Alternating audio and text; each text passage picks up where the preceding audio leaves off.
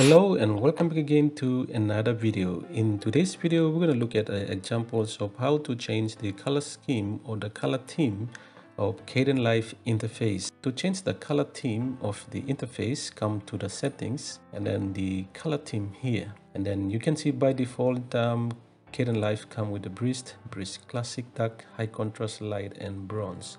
You also have the styles here, breeze, windows and fusion, but today we're going to look at the color theme. But you can also apply some other color theme to this, as you have seen in the examples that have been shown on the screen. So as you have seen in these examples, different color theme that you can apply to the interface of the Kdenlive. So let's get started how we can do that. So first thing to do is to go to the KDE Store. I put the link in the description and you can see over here different things that you can download from the KDE Store. So you go to the plasma color schemes. So you can see here about 1,800 plus different color schemes or themes that you can apply. So here we just want to go with this one, the ocean. So let's just click on that. So once you click on the name, it brings you to the download page. Now you can see the creator of this color theme here. So if you want to support, you can always support from here. And also if you want to become a fan and also rate the creator of this theme, you can always do that. So here in the download page, you click on that and then click on the ocean color, the ones that you want to download, and gives you the option here from the saver and from the mirror saver. So just click on this one and you can go straight and download to the download page. Once you do that, you can copy from your download page to anywhere you want to. And so here I have already downloaded some here. So one thing to note of is when you see at the tag that is tagged, for example, come dark color theme, and then you can see dot colors.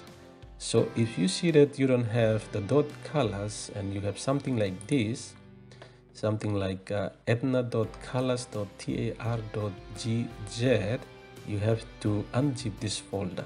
Now you have to use the 7-zip to unzip this. So right click, for example, I already installed that. I put a link below, and then go to Somo and 7-zip, and then I can extract the file. That is, if you don't have the color as the tag. For example, here we have the color, but then we have the tar and then GZ. But if you have this, you can always just go straight. The Windows comes default with this extract file, so you can go ahead. Now the next thing to do is to know the location where we're going to store this in.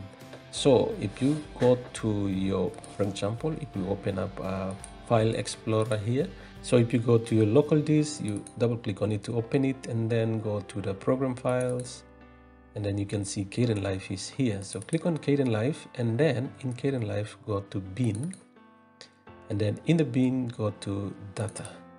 So once you're in data, you can see the color scheme here. So what you can do, copy the ones that you have unzipped them, and then go to this folder where you have the color schemes here or the themes, and then you can paste your color themes inside there. So once you do that, it's gonna ask you if you are the administrator. You can always do this for all the, and then we can copy in here.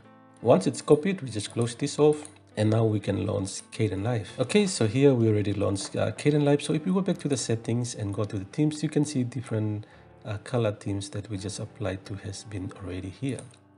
So you can choose any of these to apply to the interface of the Kdenlive.